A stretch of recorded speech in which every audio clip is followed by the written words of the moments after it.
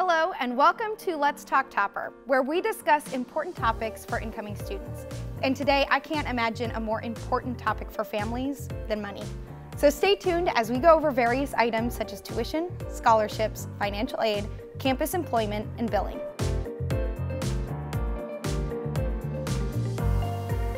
The first thing I asked particularly by parents is, how much is this going to cost me? Well, the good news is that WKU's average annual cost is 14% below the national average among public four-year institutions. To view our latest rate of tuition and estimated cost of attendance, you can visit wku.edu/admissions/cost.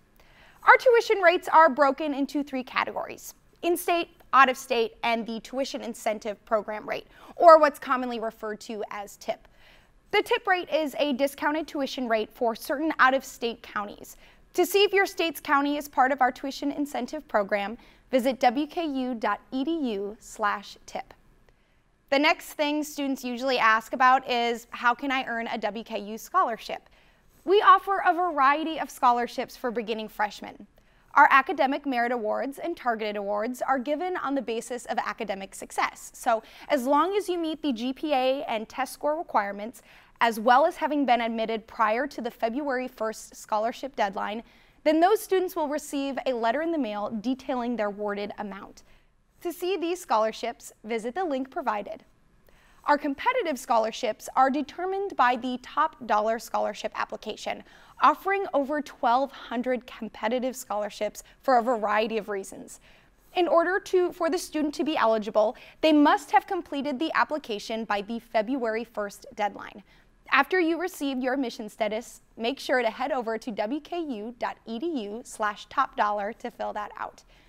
Now, if you're unable to meet the February 1st deadline for beginning freshman scholarships, WKU offers returning student scholarships for later years with the top dollar scholarship application. So you will have more opportunities to fill it out in the following years. Now, another common question we often hear is, what if I receive an outside scholarship? WKU does accept external scholarships and there's no deadline for accepting those. So checks can be mailed to our scholarship office, but make sure to include your student name and ID on the check.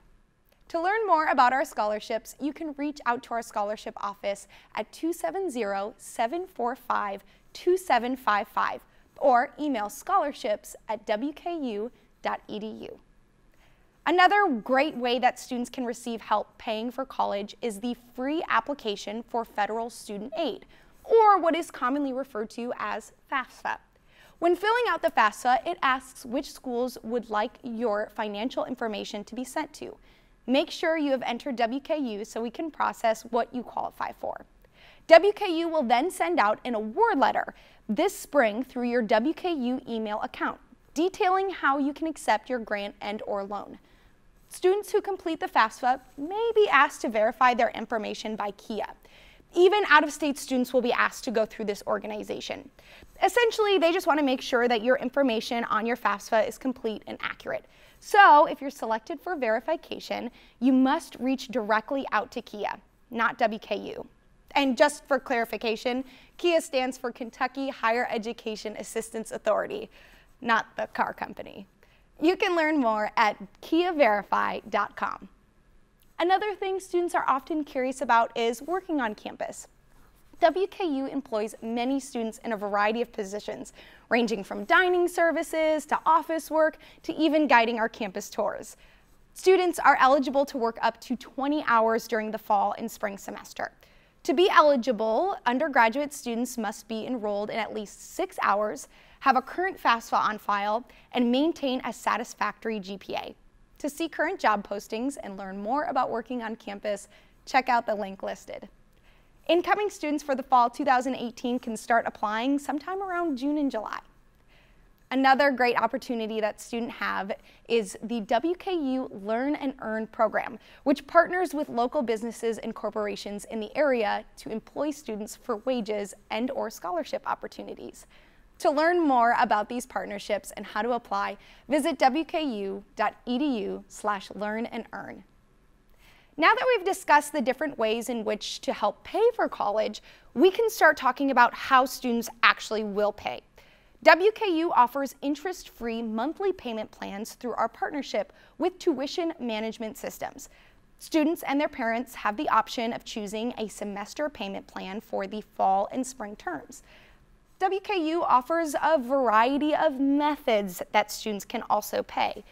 Payments can be made in person, by mail, online, and over the phone.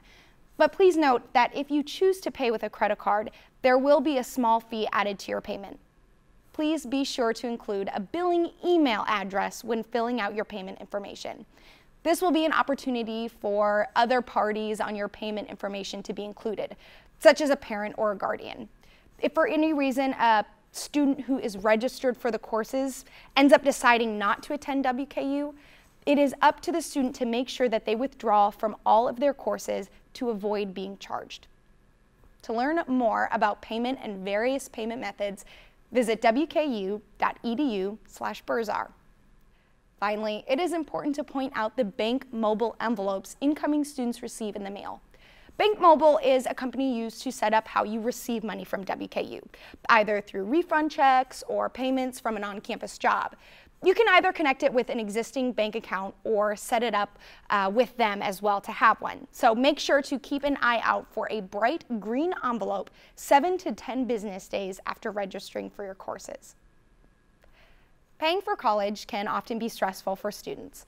However, WKU is not only continuing to find opportunities for financial support, we also want to make sure that we ensure making those payments go smoothly. The WKU Office of Admissions and Scholarship Office are available to help students and families guide them in the right direction and answer any questions. So please, feel free to reach out to us with any of your questions and contact the information listed.